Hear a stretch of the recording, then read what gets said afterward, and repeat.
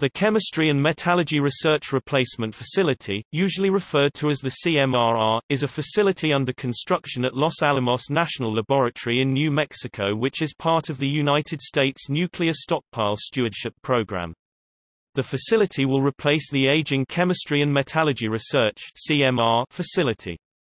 It is located in Technical Area 55, TAR 55 and consists of two buildings, the Nuclear Facility CMRR-NF and the Radiological Laboratory, Utility, and Office Building RLUOB.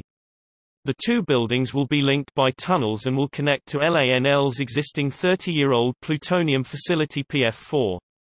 The facility is controversial both because of spiraling costs and because critics argue it will allow for expanded production of plutonium, pits, and therefore could be used to manufacture new nuclear weapons.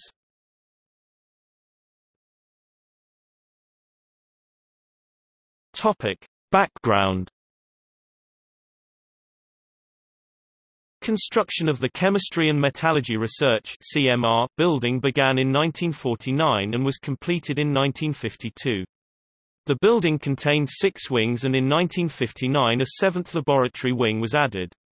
In 1960, Los Alamos built Wing 9, a 64,000 square foot (5,900 square meters) addition containing hot cells with remote handling capabilities.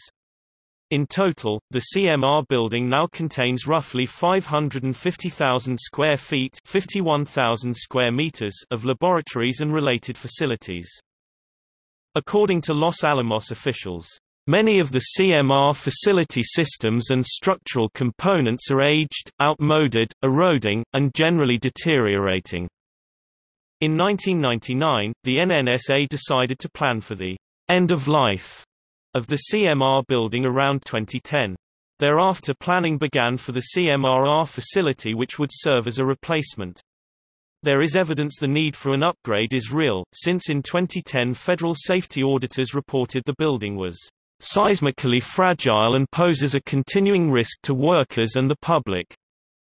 Ground was broken on the CMRR project on January 12, 2006. Construction of the CMRR is proceeding in 3 phases. The first phase is the construction of the Radiological Laboratory Utility Office Building, which is expected to be finished around 2011. It has an estimated cost of $164 million and will house a radiological laboratory, a training center, 2 simulation labs, and cleared and uncleared office space for some 350 lab personnel.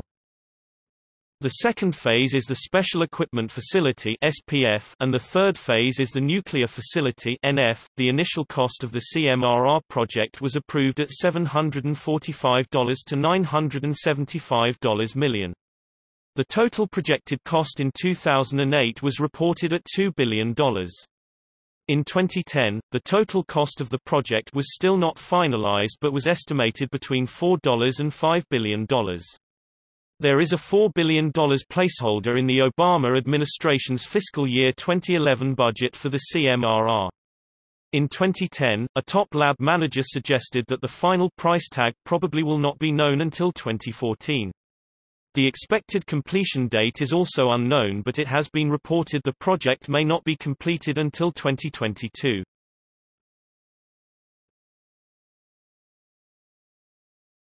Topic: CMRR-NF. The nuclear facility portion was expected to be completed around 2014 but has been delayed. It is a very complex building, featuring NNSA Security Category 1 laboratory space and a total of approximately 306 enclosures, 26 fume hoods and 43 sections of Material Transfer System (MTS). The nuclear facility will contain a 6 metric ton vault that will approximately triple LANL's plutonium storage capacity. There have been several difficulties in design, including earthquake concerns and fail-safe issues regarding plutonium vault design.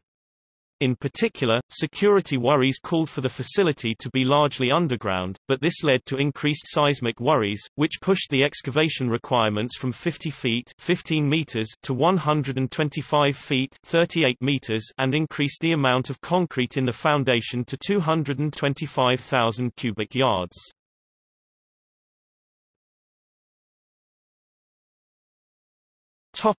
Controversy.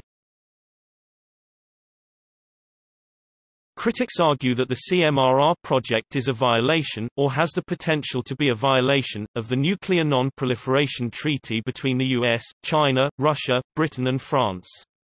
Critics also argue that the new facility is unnecessary for maintaining the nuclear stockpile and may be seen as a threatening development because it allows for the production of new types of nuclear weapons. Critics also cite the spiraling costs mentioned earlier as a major problem. Greg Mello, the director of the Los Alamos Study Group (LASG), the dramatic cost escalation at CMRR-NF together with the problem of bringing other facilities into compliance with seismic safety requirements has unquantified cost implications and unknown feasibility. The original cost of the CMRR-NF was estimated at $400 million in 2003 and has grown to a current estimate of $3.07 to $5.08 billion. Detractors also argue against the unjustified capabilities to produce new plutonium pits, which constitute the core and active component of nuclear weapons. LANL currently has the capacity to produce 10 to 20 pits a year, but this is expected to come to an end with the shutdown of the CMR in 2010. The CMRR will expand this capability, but it is not known by how much.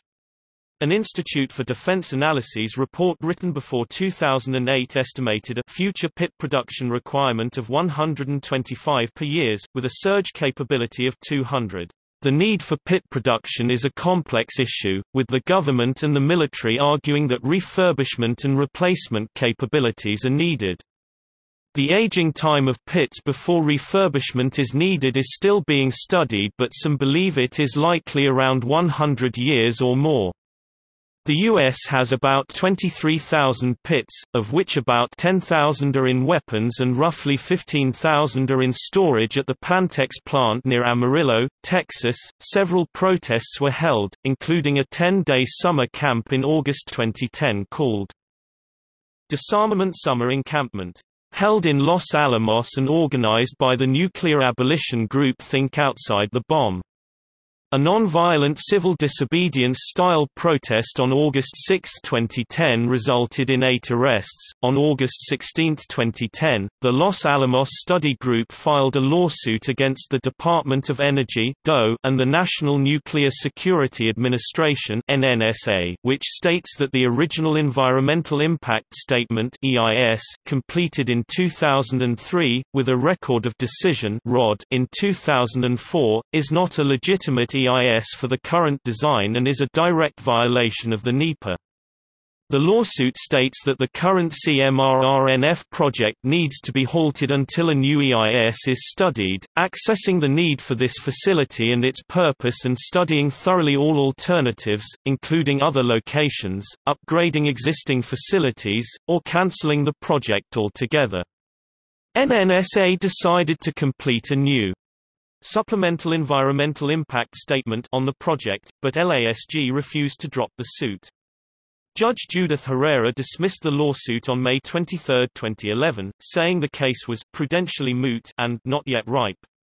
NNSA officials, without any public review, revamped the design of the CMRR-NF, using what they describe as a multifunctional hotel concept that can be used in the future for a range of unspecified nuclear weapons activities.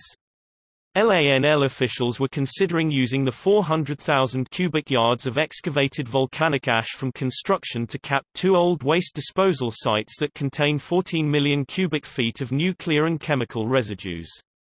The lawsuit claimed this was a violation of the National Environmental Policy Act and noted, the decision to leave 14 million cubic feet of nuclear and chemical waste in shallow and lined disposal pits covered by this material would be a major federal action significantly affecting the quality of the human environment, with far-reaching impacts.